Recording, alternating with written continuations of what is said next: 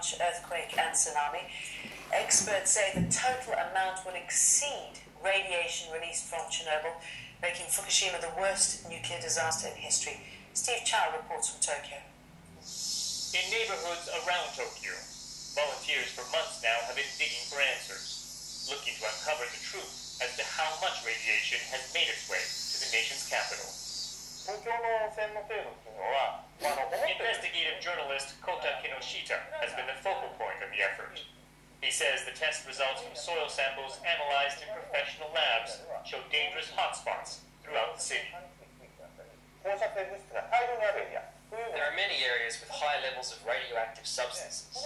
The levels there are the same as in parts around Chernobyl, where people had to evacuate.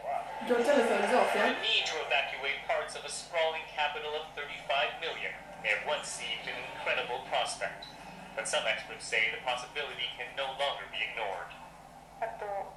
And mothers like Yayoi Inuma are just one of hundreds who believe their children are already suffering the effects. 10-year-old Hannah has had severe joint pain in the arms and legs, deep rings under her eyes, and extreme tiredness to the point she sleeps for hours during the day. All symptoms of radiation sickness, say nuclear safety experts. If it was just one thing, that would mean it was something else.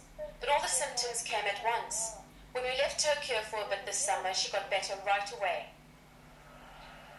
The government's own team of researchers downplay the radiation risks, saying their findings show the biggest threat is public paranoia. Regarding the level of radiation and its impact on human beings, there is not that much difference compared to before the disaster. The danger is psychological. People are stressed and anxious. Experts around the world hold very different opinions as to how much radiation people can safely be exposed to. The Japanese government sets a maximum of 20 millisieverts a year, but new research suggests even a tiny amount ingested into the body can cause severe illness or cancer. Mika Noro spent the past 20 years in communities around Chernobyl. She's cared for children who fell ill with cancer or suffered growth defects. Most lived in areas where government scientists said radiation levels were not a threat. I am bitterly frustrated and cannot forgive governments for their ignorance. We have seen firsthand how children suffer. We can't let the same thing happen in Japan.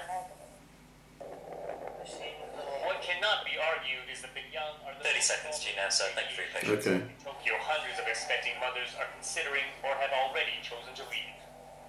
For Yayoi Inuma, a move is not at the moment financially possible. So for now, she keeps her daughter indoors and only buys food grown outside the affected areas, hoping it will give her child as normal and as healthy a life as possible. Steve Chow, Al Jazeera, Tokyo. Chris Busby is Scientific Secretary in the European Committee on Radiation Risk.